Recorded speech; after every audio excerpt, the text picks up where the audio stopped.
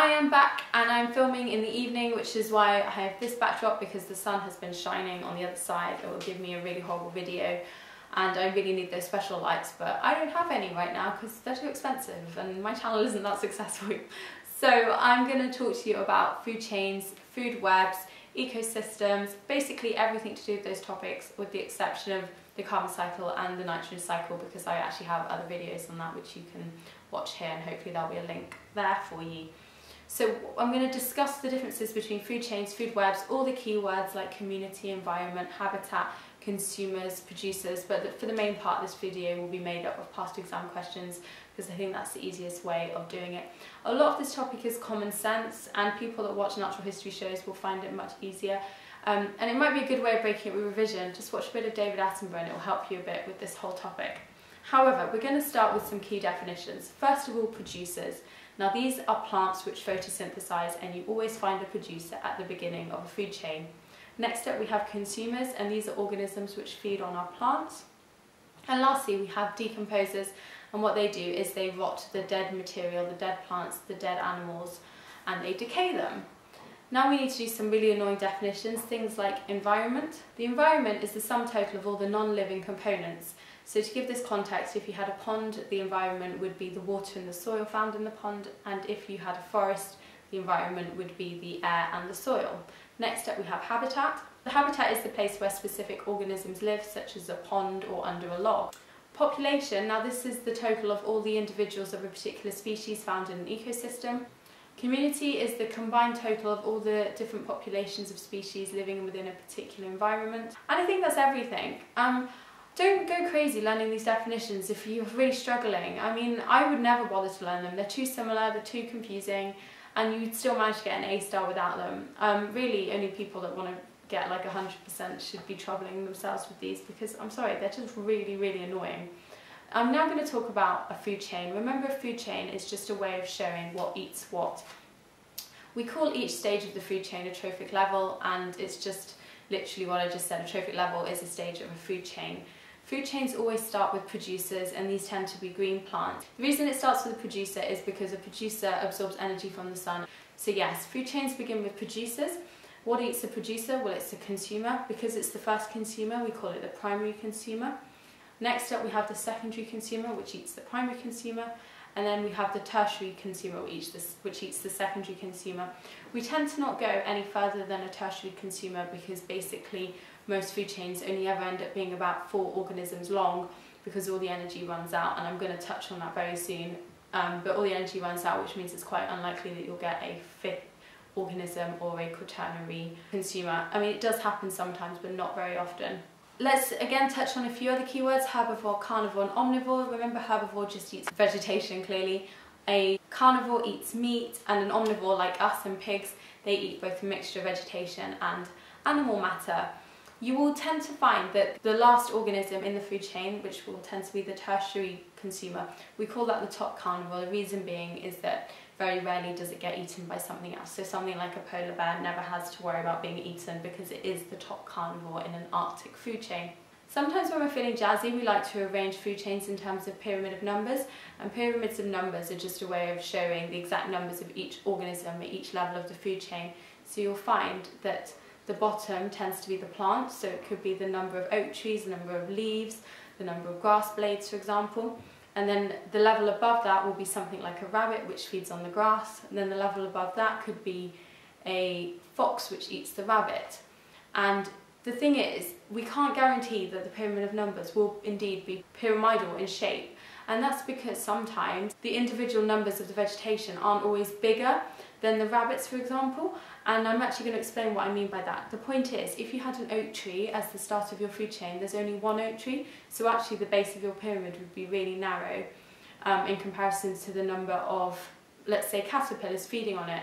So pyramid of numbers isn't actually a very good way of representing a food chain because you end up with some really strange shaped pyramids. Therefore, we choose to use a pyramid of biomass. A pyramid of biomass is the total mass of organisms at each trophic level, and it's irrespective of numbers, and it gives us a much better shape to our pyramid because based on mass we always find that the producers have the largest mass they have a larger mass than the primary consumers have a larger mass than the secondary consumers. The reason being is that there are always more rabbits than foxes, and the weight of an oak tree is always going to be bigger than the number of caterpillars or whatever feeding on it. So I hope that makes sense to you. We tend to use pyramids of biomass because they give a better representation of actually what's going on in our food chain. A question they always ask is, why doesn't all the energy inside the grass become part of the rabbit? So say grass is our producer, rabbit is our primary consumer. The reason being is this, because there's a huge amount of loss, energy loss between the grass and the rabbit, and it's actually approximately 90%. And the reason being is that first of all, the rabbit doesn't eat all of the grass. For example, it may not eat its roots. Second point is that the grass isn't entirely digestible, so some of it will pass straight through the rabbit and become its feces. Third of all, a lot of that energy will be used by the rabbit to move and also to keep it warm and for respiration, etc. So you can't guarantee that all that grass actually transfers itself into the mass of the rabbit. So yeah, 90% of energy is lost to each level of the food chain in movement, in maintaining the body temperature of the animal, and also in excretory losses like producing urine and urea, or egestion such as the production of feces. So yeah, huge amounts of energy losses. The next thing I just wanted to touch on is if you have any predator-prey cycle questions. Remember that the prey numbers will always peak before the predator numbers, and that's because there's a time delay, as the predator numbers can only peak when there's enough prey to feed on, and then as soon as the prey numbers drop, then you will see a secondary drop in the predator numbers, and that's because there's less food for them to feed on. I think it's about time that I started going through some questions, because this is a topic which is better explained by looking at the types of questions they may ask you. But I do hope you found it helpful, and if you did, please like it and tell your friends about my channel, because I'm hoping to gain some more subscribers, and that would be really nice. So I'll see you very soon. Don't forget to leave me any topic requests below. Bye bye. Food chains show the flow of energy through the organisms in a habitat. Figure 1 shows the food chain, grass being eaten by sheep, which is eaten by the human. Remember, the grass is the producer and everything else are consumers. The biomass in each stage of the food chain changes as food passes along the food chain. Draw a pyramid of biomass for this food chain, label the pyramid. Okay, because it's a pyramid of biomass, it means that it will definitely be a pyramid shape, so it will be triangular. It's going to have 3 layers, and remember, grass is the heaviest, has the most amount of biomass, so you're going to write grass on the bottom, sheep above it, and humans at the top, so that's a nice way to start. Good. Next up, table 1 shows 3 food chains, A, B and C. 1b part 1, in which food chain A, B or C will the greatest proportion of biomass and energy of the plants be passed to humans? Right, remember there's a huge amount of energy loss at each stage of the food chain, over 90%, due to things like excretion, movement, keeping warm, etc. So you're looking here for the shortest food chain, because it means that the most amount of energy will be passed on. So the shortest food chain we can see is C. 1b part 2, give reasons why the food chain that you chose in B part 1 passes on the greatest proportion of biomass and energy to humans. Okay, well I was kind of just talking about that.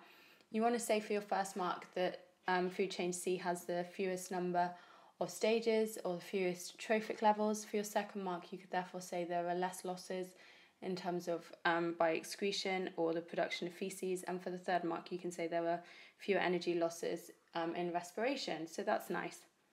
Aphids are insect pests. They feed on broad bean plants. The aphids can be controlled by lacewing larvae. Use this information to draw a food chain in the space below. So we need to start with the producer, which is the broad bean plant, so that's going to start here. And then they get fed upon by the aphids, so we need to draw an arrow from the broad beans to the aphid. And then lastly, they're eaten by lacewings, so they need to go at the top of the food chain here. How do you spell larvae? It's got a V in it. Perfect. A student wanted to compare the ability of 2 different species of predator, lacewings and hoverflies, to control aphids.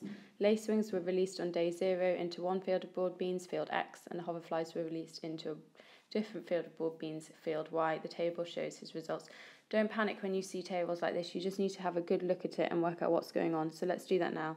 Remember, there are 2 fields and there are 2 lots of predators, and they're both feeding on aphids. So we've got aphid numbers, which are around the 750 mark for both, and then they're being fed upon by the lacewings on the left-hand side of the table and hoverflies on the right-hand side of the table.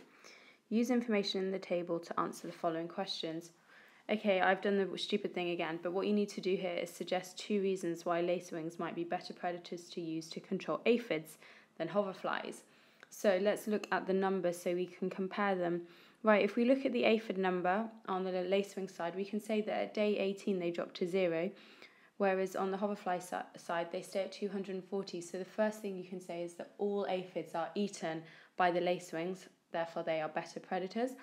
And then you can also look at the lacewing numbers, and actually they massively grow in numbers. So they start at 22, but then they finish at 255. So you can make the second point, which is that the lacewings remain after all that time, whereas the hoverflies all die out, which isn't great, to be honest.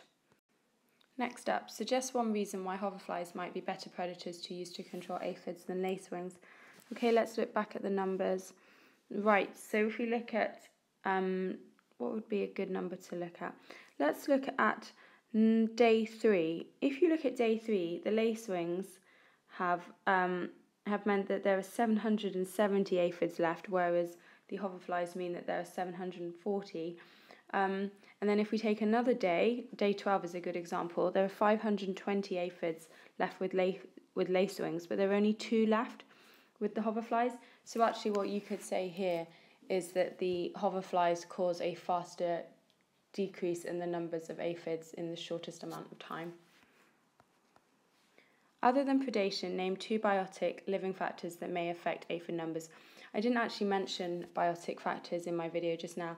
Just remember that these are factors which are caused by the living organisms all interacting with each other, which means you can ignore things like temperature and water availability and oxygen availability because they will be non-living abiotic factors. So in terms of living factors which may affect aphid numbers, you could say anything like disease, you could say the availability of their food, or you could say competition. So there's plenty of points to be made there. And then part 2, name 2 biotic non-living factors which may affect aphid numbers. Well, I just sort of mentioned that. The first thing is temperature. The second thing you could say is the availability of water. And then the third thing you could have said is that the amount of sunlight will also affect aphid numbers. Now I have a slightly different sort of question which you may be asked, but I thought it would be good to show you. So question 6, when trees lose leaves, they fall to the ground and form leaf litter. The leaf litter provides food for many animals. The diagram shows a food web that includes leaf litter. Okay, so we've got our tertiary consumers, which is this horrible wolf spider, the secondary consumers, which is the beetle larva and the ground beetle, primary consumers, a whole selection of different organisms, and then leaf litter at the bottom. So use the information in the food web to complete the table. The first one has been done for you. The number of different tertiary consumers. It's always good to have a look and make sure you agree so you can work out that you're in the same mindset for this question as the exam people want you to be. So the number of different tertiary consumers, 1. Yeah, there's just the wolf spider there, so yes, I do agree with that, which is reassuring. Okay, the number of trophic levels. Remember the trophic level is each stage of the food chain. So how many different stages do we have? Well, it's 4 because you've got the leaf litter, which is the producers, the primary consumers, the secondary consumers, and the tertiary consumers, totaling 4. Next up, the number of food chains. Right, this time you need to look at it from bottom to top and work out how many different chains there are. Well, the first chain is leaf litter, snail, beetle larva, wolf spider. The second chain is leaf litter, woodlouse, beetle larva, wolf spider. The third chain is leaf litter, earwig, ground beetle, wolf spider. And the fourth chain is leaf litter, millipede, ground beetle, wolf spider. So I've totaled that up, and that is 4 food chains, and I hope you see where I got that number from. The number of different predators. Right, remember predators are things which eat, they eat prey. So you can ignore the primary consumers because leaf litter is not a prey. So you're looking at this point at the secondary and the tertiary consumers. So the number of predators is 3 because it's the wolf spider, beetle larva, and ground beetle. And then lastly, the number of different consumers. Okay, it's basically everything that eats anything, including the leaf litter. So the number of consumers is the snail, woodlouse, earwig, millipede, beetle larva, ground beetle, wolf spider, and that totals 7.